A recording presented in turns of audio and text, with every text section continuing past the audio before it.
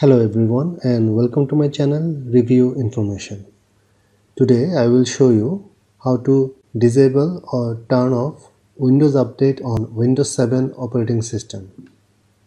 Let's see how to do this.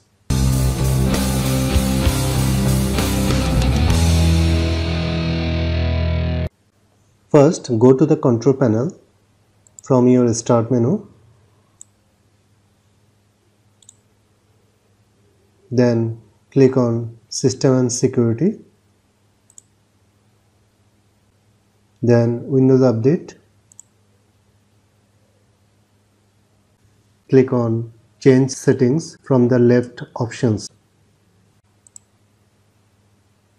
Here, click on the Important Updates menu. Then click on Never check for updates. Click OK.